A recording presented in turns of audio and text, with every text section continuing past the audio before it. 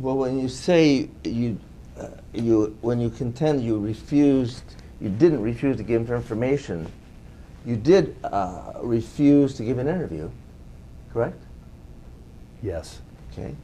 And you did refuse to answer any questions asked of you by those that were seeking it, right?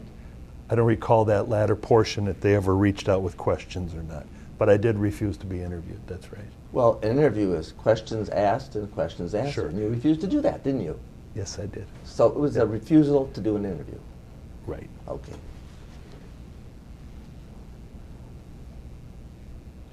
What were you afraid of? I'm not afraid of much. Let me say what I said right at the very beginning.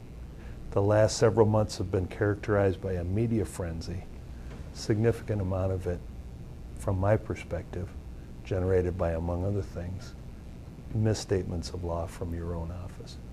But this was the Archbishop's investigation, not the media investigation, and that one being done by me.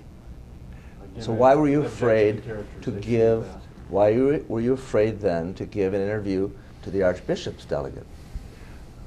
I do not characterize my stance as fear, but my prudent choice was in the then current environment, that my participation would add nothing not already available in the records possessed by the Archdiocese.